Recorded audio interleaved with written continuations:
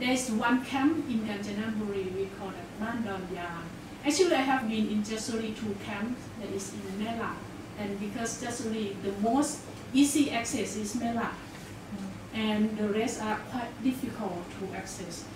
And also the Mandanya in Kanchanaburi province. And this one is the Tham Hin, is in Ratchaburi. It's quite close to Bangkok.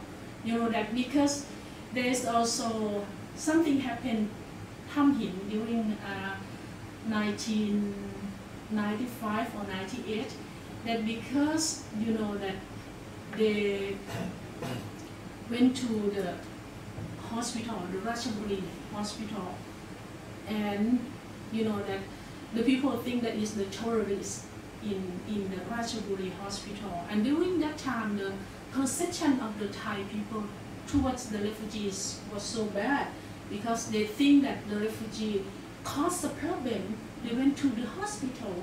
They tried to destroy everything in Thailand. And during that time, I think it's quite hard because the journalists loves to present the bad news. You know that the news spread all over the countries. And this one is also will cause the Thai perception from the history of that one as well. And at the Ratchaburi or Tham Hin is quite close to Bangkok, and it's quite close to the capital city, and make the people afraid of them during that time. And also along the border to the south, and I didn't show here, in Ranong province. Also there are also just only, but those are the area for both the Cambodian and also the Myanmar.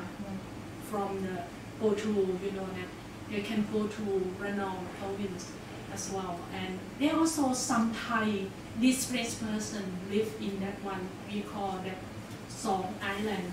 This is an island, and the people just, you know, that traveling between the island and the mainland from Thailand part, and also the Myanmar and Cambodia. And as I mentioned, that is the state, the region of Myanmar that they're from, Kaya. Kaya is the ethnicity that is currently, there is about 17% of them now stay in the camp. Bago is quite mixed ethnicity in there. There's Burma, Karen, Mon, Rakhine. If you know that now the Rakhine state or and the Chan state as well. The Chan state that is maybe linked with the film that we screening about the drug trafficking. This is very famous in terms of the trafficking from Chan state to the Thai-Myanmar border. And the majority of the population in the camp is Karen, and majority of them are from Yatin state. And for the Mon state, Mon is only 4% of Mon from the Mon state, but another Mon, 5% of Mon are from Thanin Thai, and also from other like from Rangoon, from Irrawaddy, or from Mewadi, and that's from other countries.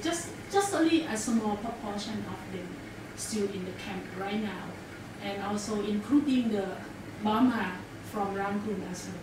Actually, the Burma, the Burman, we call Burma or Burman is the elite Myanmar. We call it elite Myanmar. The people calling that the elite Myanmar, and they are in the power, and also even Aung San Suu Kyi has the current blood, but it's hard for her to, you know, to fight against that one. And I think that why she still keep quiet for those in the refugee camp along the border, 100,000 of them, and also Rohingya and the minority group in Myanmar. And I'm showing you that this one is the camp in Mae Hong Son. You're looking at this one is in the camp that is in the Ban Mai Lai Soi. It was formed in 1989, and the majority of the refugees there are from Kaya and Chan state, majority from Kaya, and 95%. If you remember the map, that is from the Kaya is close to Mae Hong Son, Ban Nai Nai Soi, and then 95% of them were currently because that is the state for the currently ethnicity, and just only 0.6% are current and just only 3% from other country. For this camp is host almost 9,000 refugees. And the next one is also in Mae Hong Son, is Ban Mae Surin. Ban Mae Surin, actually it has a beautiful waterfall, you know, it's a Mae Surin waterfall. And it was established in 1981, and the majority of the refugees they are from Kaya, and then here, as Kaya is the majority for the current ethnicity, and almost 90% are current, and just only 10.9% are currently, and other 3.3%. Could I ask, for what purpose do they migrate from Myanmar to Thai at this border? What purpose? What purpose? War or famine or? Actually, the political unrest, the war, the internal conflict in the country, and they escape from the persecution. Okay. And they've been here, you know, that since 1989, 1981, and they've been here for almost 30 years. That's true. That is 19. Yeah. And you know that in Ban Mae Surin hosts about 2,200 refugees there. This one is based on the current, the last year statistic from the border consortium. And in Tak hosts a majority of the refugees in Thailand, since there are 5 camps in Tak. And the first one is Mae Lama Luang. Mae Lama Luang is established in 1981, and the majority are from Kaya as well. And 99% are current, and the rest are Burman and other. And the next one is Mae Laun. Mae Laun is there's something wrong with it. Established in 2000. Some Thai characters was there. In 2000, and the majority are from Kayin and Bago. If you remember the first map that I was shown. And 99% also current, and 0.2% from Burman, and another 0.2 other. And host about, for these 2 camps, host about 9,000 to 10,000 sometimes. That is the number will be vary year by year, because they come in and come out, and sometimes they're holding 2 cards. One is the refugee card, and another one is the migrant worker card, and they can go inside the camp and then go outside, outside the camp, and to find some work looking for some jobs. And another 3 camps in Tak is the Mae La, and she was in Mae La as well. And the Mae La is the biggest camp in Thailand. There is host almost 35,000 of refugees there.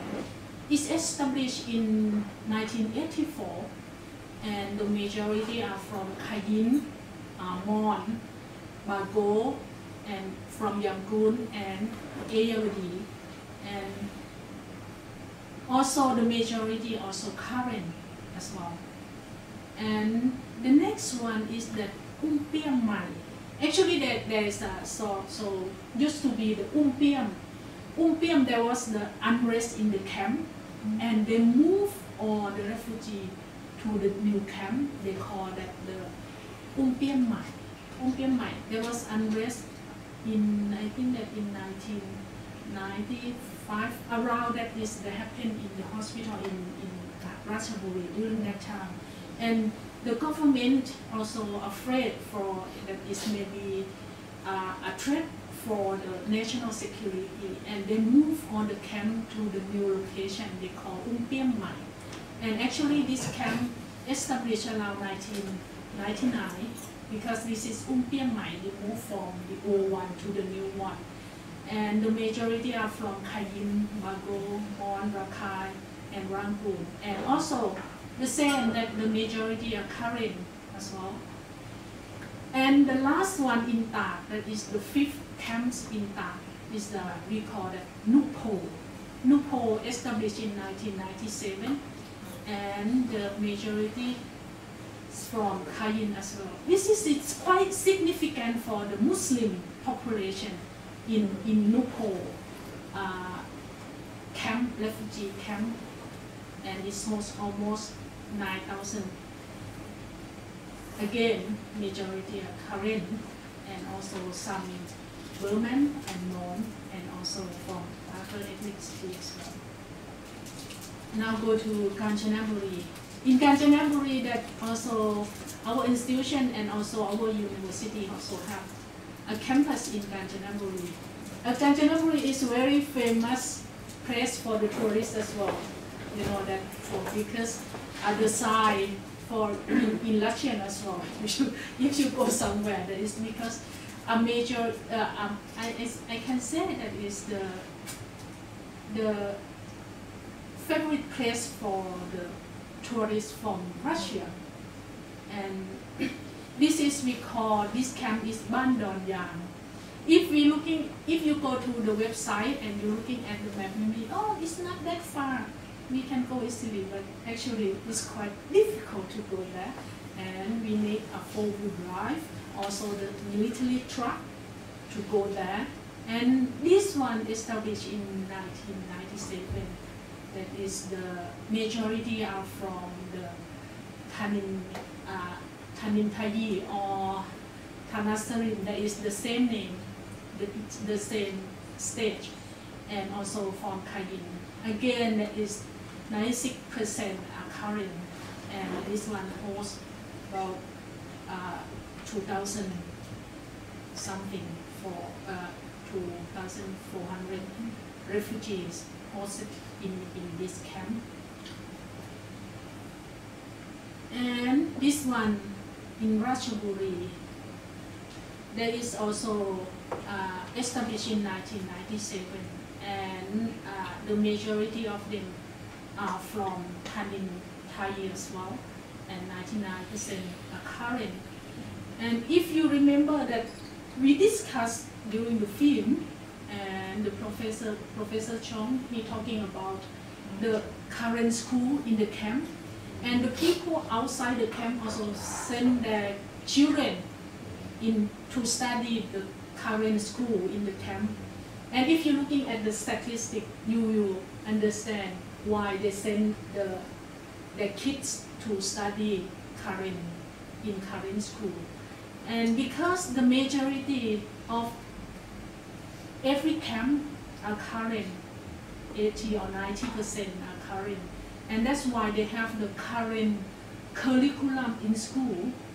They train the teacher in the camp to be the teacher, and also some teachers are from the NGOs, like the international NGOs, and they have the certain curriculum. And the problem of the education from the camp is that the education from the camp is not recognized by both from the Thai government and the Myanmar government. Even they got the certificate from the camp, but they cannot use that certificate to apply the job outside the camp. That is also another problem. I have discussed with the teacher in the camp that once I've been in Bandonyang in Kanchanaburi province. They mentioned that, okay, how to do this. At least they can have education in the camp, otherwise they will be the illiterate person and they can study in some curriculum even no one recognizes their education, but at least they educated. And this is the answer from the teacher. And I show you, this is the, actually I borrowed the photo from the writer, and this is the current students at the Myanmar camp. They went to school in the camp. And also the camp also, you know, that it's a place for the person that they want to fight back because they're feeling from the persecution, and they try to have more population. I mean that they try to have high fertility, have more children in the camp, but they don't think about that the camp has many limitations. Malnutrition also there, they're quite limited for the food, and also for the living condition is very poor. I've been there in Myanmar during the winter season, you know that they train the nurse, they call as the medic to treat. They have the standing order from the medical doctor, and if the kids has this sign and symptom, will give what kind of treatment that the medic can give to those people. But what happened to those children? Almost all of them has a problem with the pneumonia, pneumonitis, the respiratory tract infection, and also the anemia because of the nutrition. There is a problem, and when I discussed with the camp leader, one of them was saying that maybe we have a wrong strategy. If you want more population